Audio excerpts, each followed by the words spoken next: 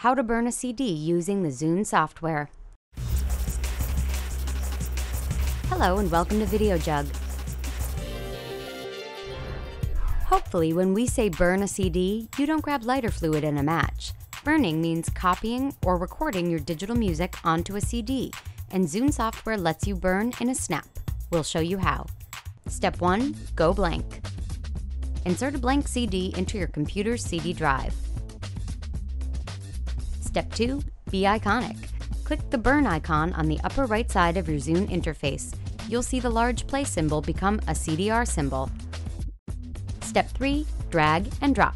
Now drag individual songs or albums into the empty space on the right side of the screen. You'll see your burn list beneath the CDR symbol. Step 4. Burn, baby, burn. Click the Start Burn button on the bottom right and you're in business. So just relax while all your favorite tracks magically make their way onto the disc. Done.